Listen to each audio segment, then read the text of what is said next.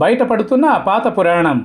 ఏదో మోటు సామెతలో చెప్పినట్లుగా తయారైంది చంద్రబాబు నాయుడు వ్యవహారం. మొన్నటి ఎన్నికల్లో వైసీపీ చేతిలో చావు దెబ్బతిన్న దగ్గర నుండి చంద్రబాబు ఏం మాట్లాడుతున్నారో చాలామందికి అర్థం కావడం లేదు. చంద్రబాబు మాటల్లో జగన్మోహన్ రెడ్డి అంటే కసి బయటపడిపోతోంది.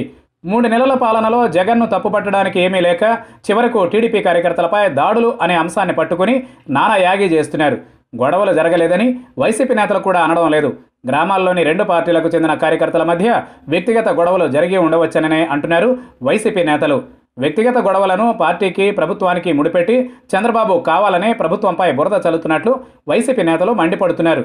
ఇందులో కొంత వాస్తవం కూడా ఉంది. ఇక్కడ గమనించాల్సిన విషయం ఏంటంటే ప్రజాస్వామ్యం గురించి, వ్యక్తి స్వేచ్ఛ గురించి బీభత్సంగా మాట్లాడుతున్న చంద్రబాబుకు తన హయాంలో ఏం జరిగిందో గుర్తు తెచ్చుకుంటే బాగుంటుంది. గురజాలలో ఎరపతనేని అక్రమ మైనింగ్ను బయటపెట్టిన వారిపై పోలీసులు ఎన్ని కేసులు పెట్టించారు? చింతమనేని ప్రభాకర్ ఎంతమందిని కొట్టింది చంద్రబాబుకు తెలియదా? అనంతపురం జిల్లాలో పరిటాల శ్రీరామ్, ధర్మవరంలో వరదాపురం సూరి, తాడిపత్రిలో జేసీ సోదరుల అరాచకాలపై చంద్రబాబు అప్పట్లో స్పందించారా? అప్పట్లో టీడీపీ నేతల అరాచకాలపై ఎవరైనా ఫిర్యాదు చేస్తే కేసులు పెట్టారా?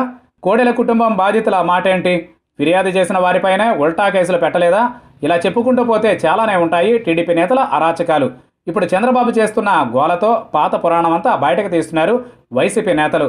చంద్రబాబు ఇదే విధంగా గగ్గోలు పెడుతూ ఉంటే నష్టపోయేది చివరకు టీడీపీనే అన్న విషయం మర్చిపోయినట్లున్నారు.